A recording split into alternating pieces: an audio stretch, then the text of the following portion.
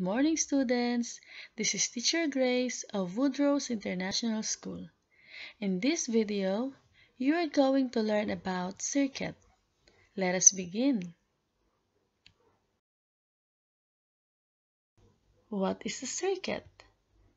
Circuit allows electricity to flow through all the components, and electricity is converted into other forms of energy such as light energy.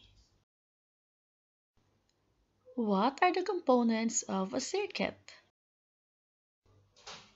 We have battery, light bulb, connecting wire, and bulb holder. How circuit works? So we have a light, and this light is attached by two wires to a battery, and when all of these things are connected in a loop, we say we have a circuit.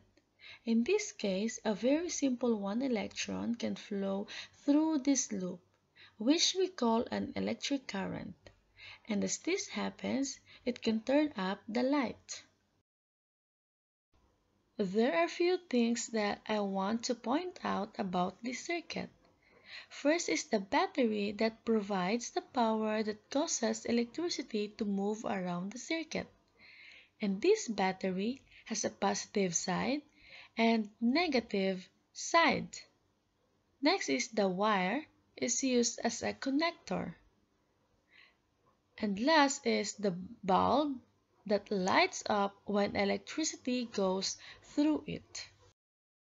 Another thing that you need to know about this circuit is that it only works if it's closed. If there is a break anywhere in the circuit, like if the wire is broken or not connected to the battery, the circuit would not be complete and the light will no longer light up.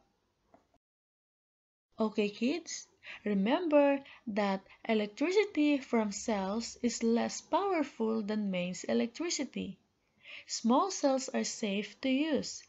Touching the metal parts will not give you an electric shock. That's all for today. Have a great day. Bye.